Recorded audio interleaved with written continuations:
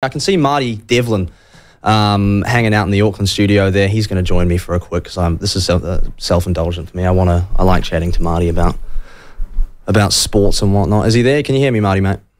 Yeah, of course I can, mate. I got you here, I got you loud and clear. I got you here. I mean, Ben Rama, Ben Zamar, Ben Ghazi, Ben Espen. Look at that searing insight from Marty in the Auckland office. Can I just say before we even start, looking at you there and your swept back locks and the shirt unbuttoned to your navel. I'm looking at no, hang on a minute. I will now say to the listeners that is not true. I'm wearing a hoodie today, so Martin's perpetrating misinformation. Please. Good God, he's the only man I've ever worked with who comes to work in a midriff top, ladies and gentlemen. I mean, stop it. You're talking about drag queens. Look at the way you dress, mate. Anyway, I'm looking at Lachlan had a haircut last night, and Lachlan has a mullet for the first time in his life. And this is what I want you to do as well. And I want dear leader to introduce it. Yes. Kelly, please tell him to get a mullet. I've got conflicting Ruby, you're going to get a mullet. Kel, you're going to get a mullet. You're all going to get mullet. Come on. Yeah, I wouldn't mind getting a mullet, actually. It's a cool look. It's a cool look. How can it possibly be cool? I used to have one. I had the worst one in Wellington. I had the dread mullet. That was even worse. A dirty, filthy Cuba Street dread mullet. Can we have photos, please? When I got it cut off, I actually did the surgical thing with it incised into the dreadlock and opened it up. And I can see Lockie on the... That's not a mullet. That's not a mullet. It's short. It's not a mullet, mate. Look at that. A short mullet is just a normal haircut. I'm starting out. It's a normal haircut. He's starting out. Look at that. It's starting out. Yeah, okay. Yeah. All right. It's in the early stages. That's fair enough. Hey, are you going to the Warriors tonight, mate? I'm not, no, but I've heard some commotion about it. What do you mean? You had the cricket test there on Tuesday. You didn't go to that. Now you're not going to the Warriors opening game. We've had a very busy week on the platform with Sean's show.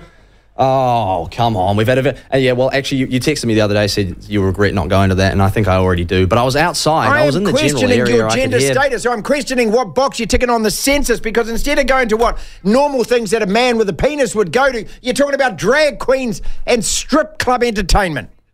Yeah, well, you know, it's controversial issues, and we've had a big week on the platform. I've been setting stuff up, you know, so I've not had I've not had the time to go to the cricket anyway. Marty, I did want to actually just get your thoughts. Big win for Manchester United against Newcastle in the Carabao Cup. Yeah, look, it was. If we're talking about that for just a brief minute, I hate talking about just a second. I know, because nobody cares about Man United, don't they? But I get really nervous talking about them. Yeah, I'm going to jinx them.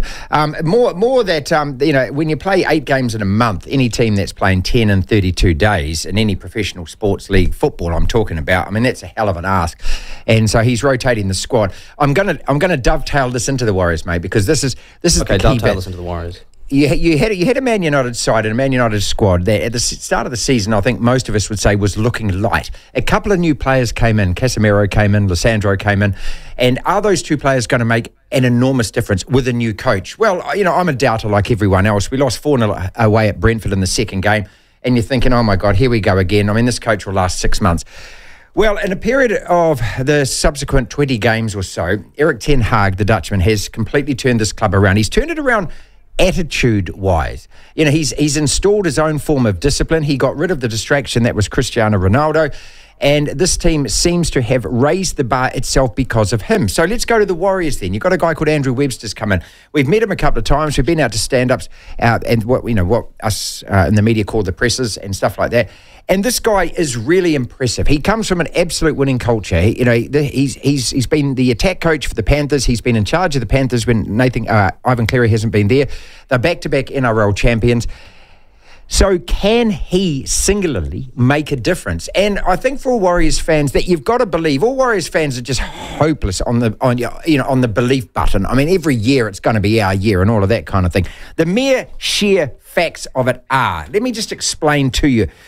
In the last 4 seasons, 9 wins out of 24, 8 wins out of 20 in the reduced season, 8 wins out of 24. Last year, 6 wins out of 24, including only 2 in the last 16 games. So this team is coming from a position way the hell down here, and with no real. For those who can't see on the screen, what's he doing down there? He's bent over and he's rearranging. I'm on the carpet, okay? So that's where we're starting. We're so far below the 8 ball, or so far below the buying line in terms of the NRL. And so I don't know how many other fans, commentators, expert opinionators are going to say, hey, the Warriors really have a chance, apart from those who just follow this team blindly. And that's what is so beautiful about Warriors fans, is that, win, lose, which is more often than not, they're still there. And apparently 15 to 20,000 are going to turn up today at the Caketon, or tonight at the Caketon, for the opening round against a side that's not a great side. The Newcastle Knights aren't a great side, mate. So, the Warriors should win this game. But that doesn't mean anything other than it's the first game of a intensely competitive competition. But hey, hope springs eternal, and that's the greatest thing about sport. He's hyped me up. Yeah, well, look, and I'll track back to Tuesday. You see, I'm connecting dots here. You go, hope springs eternal. No one that was watching that cricket on Tuesday, on the previous day, on the Monday, is where wickets were collapsing and we were throwing the game away, it appeared, thought that New Zealand had a chance. England were chasing 257 or something like that. I mean, that's a team that you expect to belt that in a session and a half. And at 80 for 5, all of a sudden the match turned, and it was like, oh my God, we got a chance. And then, of course, they hit another 140 runs. I think we have no chance. Then it comes down to the last couple of overs, and, was it a wide? I don't know. Should it have been a tie? Doesn't really matter, because the results in the record books, and suddenly win. That's the glorious thing about sport. It can take you to the places which you only just dream of. And once you get that result, nobody cares how you got there, do they? Really? That's it. Once you get that result. It can throw you in a hole. It is the worst relationship that you'll have in your life. Now, look, I'm staring at Ruby here on the camera, and I mean, let's talk about relationships, shall we? And let's talk about where's this going to go? Be ready with the love relationships that you have with people. Actually, yeah, should we get Ruby into the studio? The love relationship you have with your team is as intense as any other relationship. And this is what women fail to understand. And this is why, when it comes to sport... Marty, Ruby, Marty's saying that women fail to understand stuff. Yeah, they did. What the problem is with a lot of women is that you fail to understand that the true loves of our lives are things that you find so inconsequential, which is why you try and interrupt our sports watching all the time, because you can't handle the idea that we sit there, can look at a screen and go, oh my God, he should have got that. And you're sitting there going, hang on a second, I'm sitting here in lingerie. You should be going, I should have that. But at the end of it, I'm saying, wait till the end of the game. That's what I'm saying. Just wait till the end of the game and leave us alone. Ben, am I telling the truth? Look, I would agree, but this isn't specific to football, though, because Ruby was saying the other day when I was watching a game, this is boring. What do you watch this for? Oh, you guys. This is boring. And maybe it was because I shouldn't have been watching it while I'm at work. Maybe that was more of the issue. But look, it was, I consider it part of the job, because now I'm doing this bit of talk back and I have this to refer back to. So it's boring when nothing happens. But you were watching the game the other day and there were no goals. It was pretty much over. There was no goals. It's just a bunch of, attractive men. That's the best part. That's not the best part. It is for me anyway. It's just a bunch of men running around, doing nothing, and then everyone freaks out. And it's magic. It's magic. I mean, men are simple creatures, right? I understand, God. You must get so excited with watching a whole bunch of guys just kick a ball around. It's riveting. But as I explained to you, it's about the culture. Hang on a second, I'm just writing this down. A whole lot of men running around doing nothing, and it's really boring. God, I hate the truth. I don't live in a world where truth exists. That's what I mean. You can't define it like that, Ruby, because all of a sudden I'm looking there going, what kind of a moron am I that I spend my whole life watching this stuff? Well, that's exactly how I feel. Sitting there watching you all watch us. I mean, look, you're allowed to like, whatever you like, but are we? Do we have permission? We have permission from a millennial that we're allowed to like what we like. Oh, no. That's a victory, ladies and gentlemen. We've got permission. But to live our own lives like adults. If you've got a girlfriend or a partner, you should spend time with your girlfriend/partner. You shouldn't spend, all your spare time watching sport or, doing nothing. Explain to us then, because, there's a lot of men listening now who are going to go, right, I'm going to actually learn something about women and relationships. What do you want from us exactly? Okay, everyone wants... This is turning into one of those spin-off podcasts about relationships now. Everyone wants a good, healthy sex life. Everyone wants love. Everyone wants genuine affection, don't they? These are things we want, because we are creatures, and we are creatures that procreate, and so therefore we're attracted to other creatures. All of that stuff. But what do you generally want from from a man? I mean, what do you expect of us? Because I believe that you demand too much of us.